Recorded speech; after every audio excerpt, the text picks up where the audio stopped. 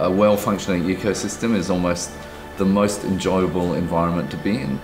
We can create substantial ecosystems in the city, people are happier, people are healthier, the air is cleaner, we're using less energy, which in the end will translate to economic savings as well.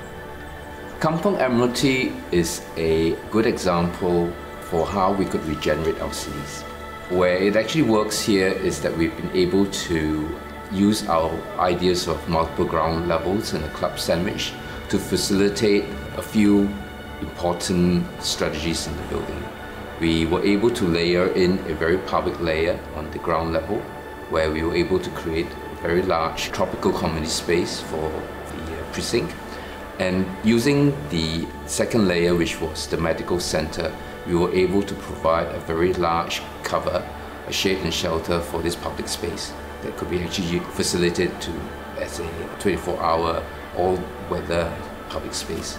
And above that, we actually would have a last layer, which would be the community park, a semi-public private park for the residents, which would be for elderly housing. This is a social mixed-use housing project, and it was a good demonstration of how we could actually regenerate our cities through three-dimensional planning within the two-dimensional traditional city planning.